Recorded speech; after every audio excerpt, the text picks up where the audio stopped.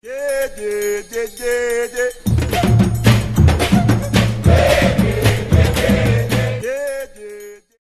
you are watching Stella's Meza, and today we're going to prepare one of my favorite dishes, and this is a dish that is much requested during Thanksgiving dinner, and it is called banana pudding. Now this is an American dish. It's a dessert that consists of bananas, vanilla wafers, it consists of vanilla essence, it also has eggs, it has sugar, and it has evaporated milk in it. So on the spot, I'd already heated up these ingredients, and I'll break it down for you what I did. Now this is what you need: 2 cans of this. It's evaporated milk.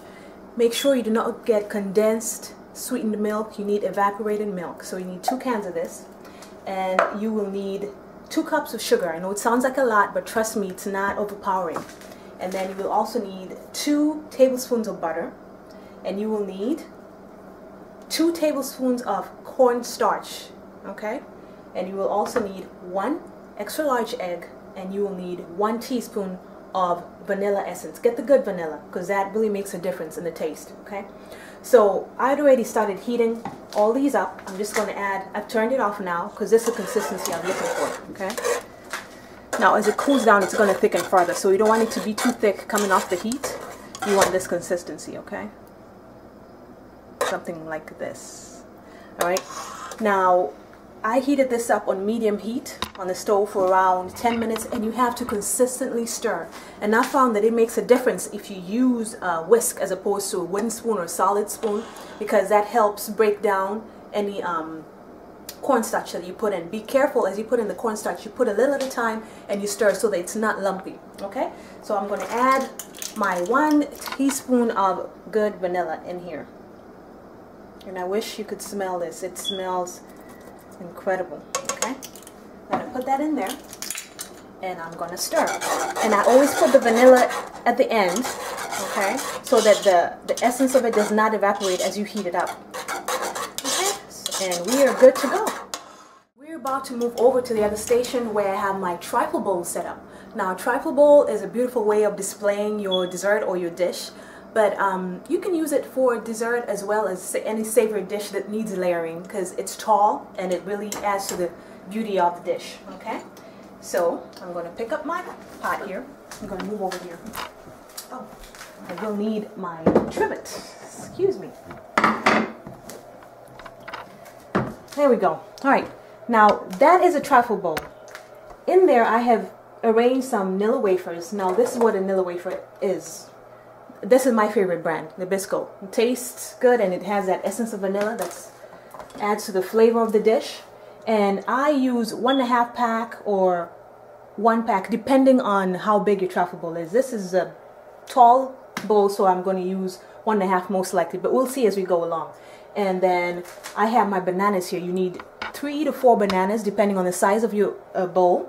And then you will need a knife to cut up the bananas. You'll also need a ladle to scoop the custard into the bowl, okay? And I'm going to move over here and show you what to do next, okay? So now, if you look into the bowl, into the trifle bowl, I'll show you. You try and arrange them at the bottom. It's going to be hard to do, to arrange them staggered, like I mean half of it on top of each other, but as we go, you'll see what I mean. So I just layer them flat, and then I put an extra layer on top, and that's what it should look like, okay? If you move in closer, you'll see what I'm talking about. Okay? Alright, so now we're going to start with the bananas. Make sure your bananas are ripe, okay? You don't want to bite into the banana and have the stuff that sticks on your teeth. And that's not the right time at which to use your bananas. So I'm going to start chopping here. I take the ends off, and I just kind of peel it off. Look out for those stringy parts of the banana. You want to get rid of that. You don't want to bite into that. Ugh. Okay, take those stringy parts off, and we're good to go. So you're gonna slice them around this thickness, okay? See that? You're just gonna keep slicing them. And this dish essentially is a layered kind of dish. So we're going to arrange these in layers. First we'll go the wafers like you see in the bowl there, and then we're going to add a layer of the custard, and then we're going to put the bananas, and then we're going to repeat again. Okay, we're going to start again all over again, and I'll show you how. See, that's the consistency. It's going to thicken up the longer it sits, or when you put it in the fridge, so don't worry about it if it looks kind of runny. Okay, so to the wafers I'm going to just gently pour that in there. It helps if you have a ladle that has a sprout in it. It's easier to pour. Or you can, if you have a pot that has a sprout on it, you just pour it directly into the bowl. Man, it smells so good. I could eat it just now. And I have a friend called Melissa who requests this every time she sees me, or Thanksgiving. She's like, we have some of the nana pudding. They call it nana pudding. Okay, so I'm just gonna arrange the slices that I've already cut into the bowl. Try and put them next to each other, and try and, I'm sorry, they're kind of slippery. Leave as little space as you can in between the banana slices. Alright. It looks like it's a lot of work, but really the end result is beautiful and it tastes delicious.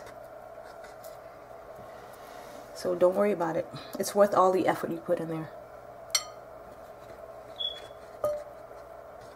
Okay, I'm going to slice another banana. And just along the line go. Oops. And peel. Now this is a dish that will always be on my Thanksgiving table, and I thought I'd show you how to make this, being that Thanksgiving is right around the corner.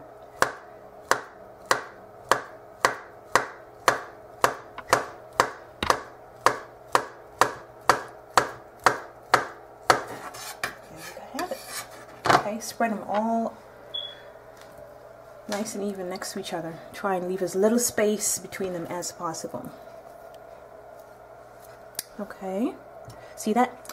Okay, now we're gonna put another ladleful of the custard over the bananas. Ooh, look at that.